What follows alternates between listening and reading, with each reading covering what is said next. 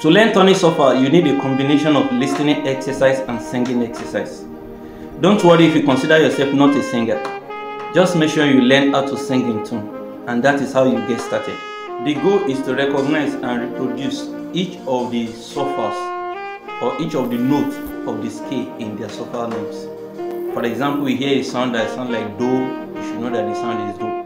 So that's the goal, to recognize each of the notes of the scale in their solfa names. For example, listen to this.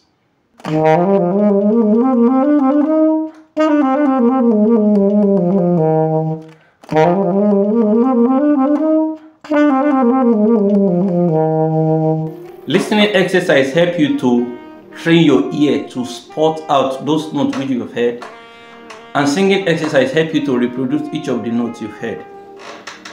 So let's get started. 5 ways in which you can use to get any Tonic Solfa of any song of your choice.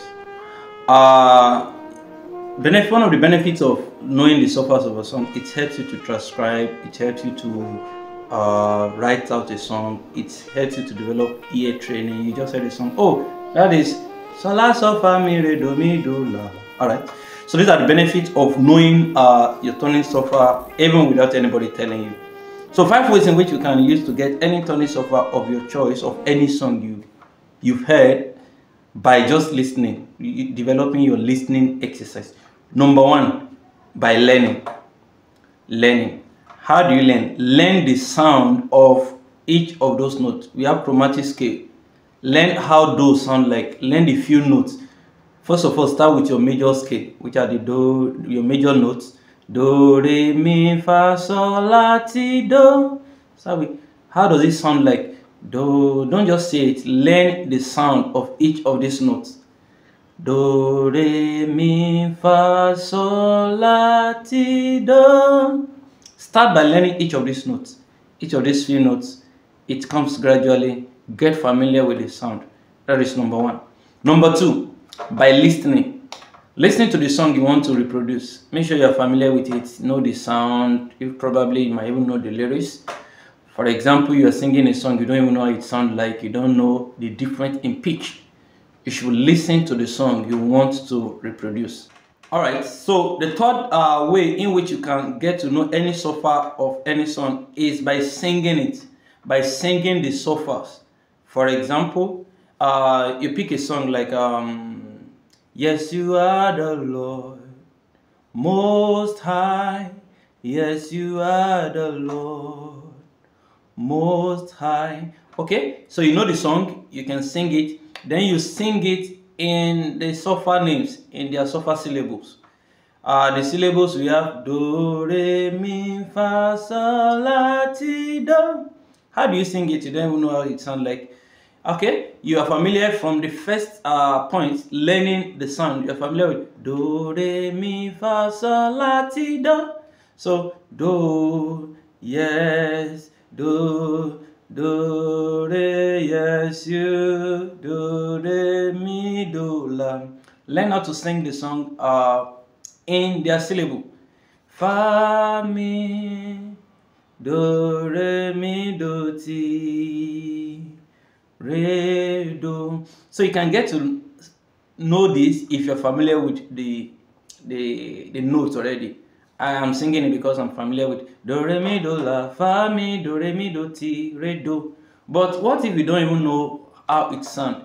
This leads us to the next point, which is humming. You hum to get the solfa of a song.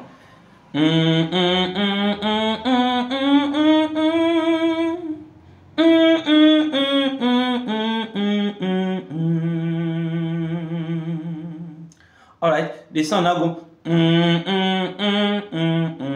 then yeah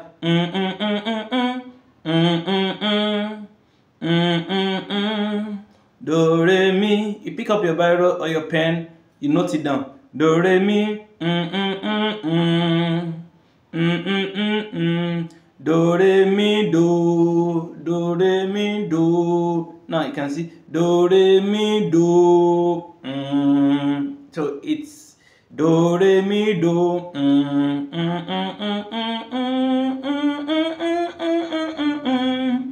So you get familiar with the pitch, do, re, mi, do, la.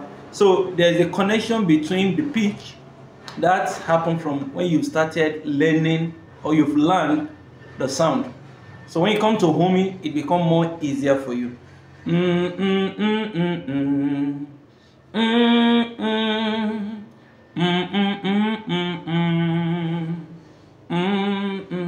So with humming, you easily get the notes of any song of your choice. Then the next point, which is your number 4 point, is learning by default. Learning by default means you go for the song, you ask somebody, your keyboardist, or maybe from your saxophone or anything, you pick the key. Okay, it's, yes, you are the Lord Most High. You cram it, you get to know it. Mi fa so fa mi re do re do ti la so. Mi fa so fa mi re do mi do re so do ti do re mi do ti la. So you know it by default because you've been practicing it. You've got used to it by maybe cramming, or you associate yourself with the song. So when you learn song by constant rehearsal, it becomes part of you, that even when you hear the song, you're familiar with the song. Oh, by default, your ear have gotten used to it. And the last method you can use to know any song is by practicing. You keep practicing on your saxophone, or you practice do, re, mi, you practice your scale. When you get practice all the time, you realize that you easily get used to the sound, that you try to figure it out and you see that it's working. So you can use 5 of this way to help you get any software of your choice. However, all these things comes with time.